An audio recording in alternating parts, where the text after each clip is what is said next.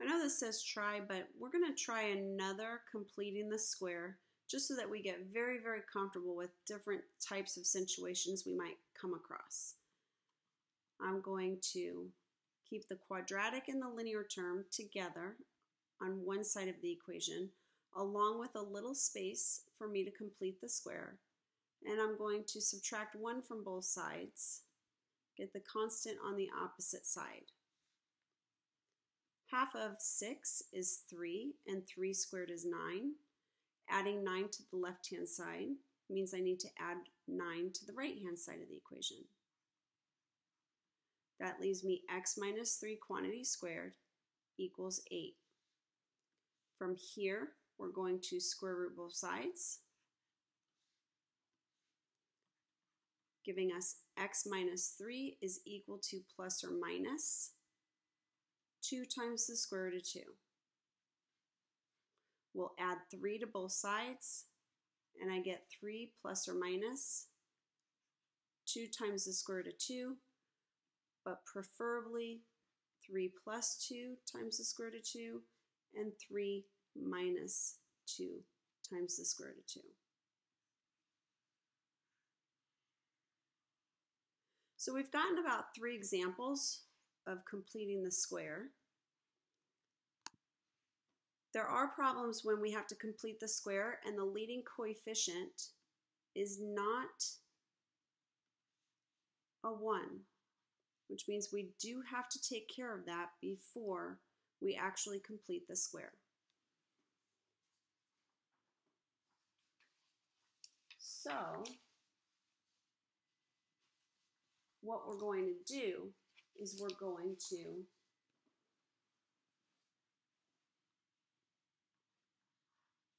move the negative 8 to the opposite side of the equation. So I'm going to add 8 to both sides. And before I can leave room and complete the square, I need to factor out that 2. So I need to factor the lead coefficient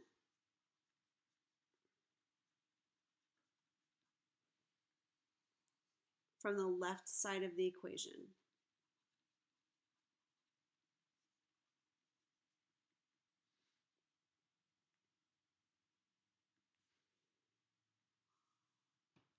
So the lead coefficient is that 2 right there. So I'm going to factor that out. X squared minus 8x. Now I'm going to put a plus sign with the parentheses equals 8. And of course, whatever we add on the left-hand side, we have to add on the right-hand side. Now half of 8 is 4. 4 squared is 16. So we might want to go right over to the right-hand side and add 16. But that 16 is connected by the distributive property to the 2 that is factored outside of these parentheses. So we're not really adding 16, we're adding 32. So we need to make sure that we represent that properly and add 32 on the right-hand side of the equation.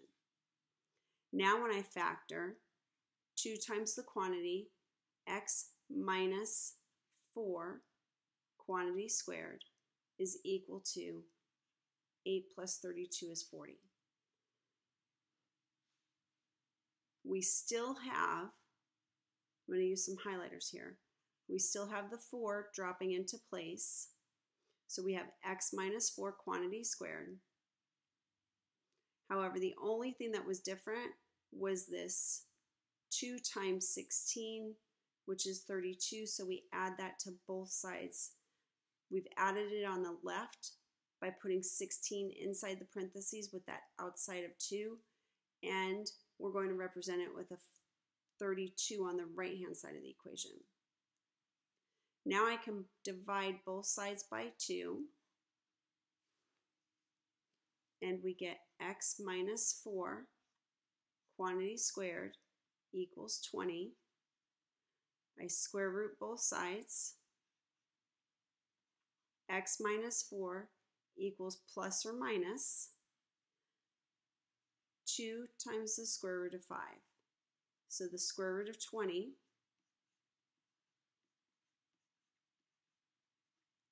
is 2 times the square root of 5. Add 4 to both sides, and we get x equals 4 plus or minus 2 times the square root of 5. And that's our two answers.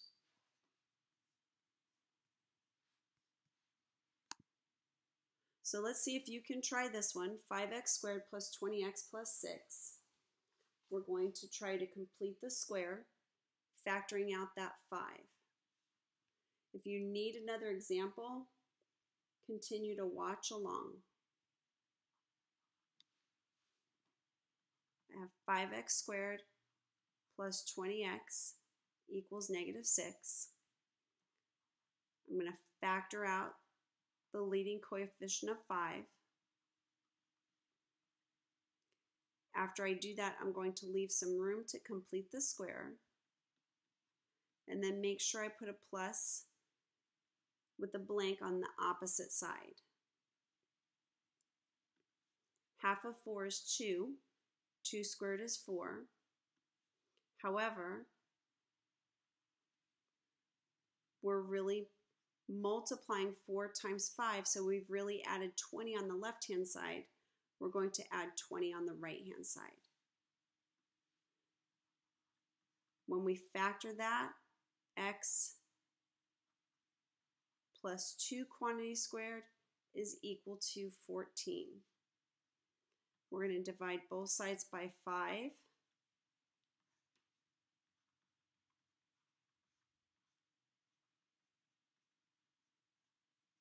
And now we need to square root both sides.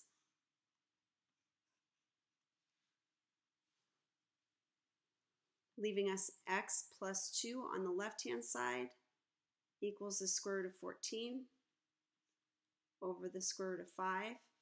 Now before I do anything with the adding or subtracting 2 to both sides, I'm going to rationalize the denominator.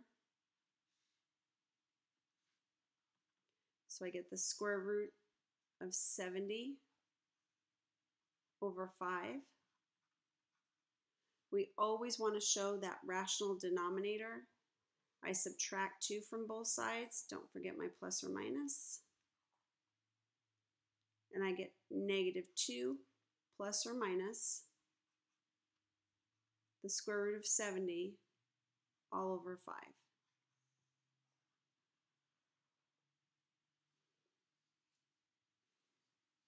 So hopefully you got those examples and you're feeling pretty confident about them.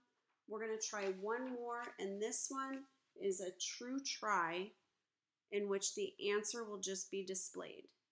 So make sure you're pressing pause to try this problem, and then press play to check your work. And our answer is x equals 5/4 plus or minus the square root of 33 over 4. And I found that answer. In fact, I'm going to move that answer over here so that we can see the answer and all the work. So there's all of our work along with the answer.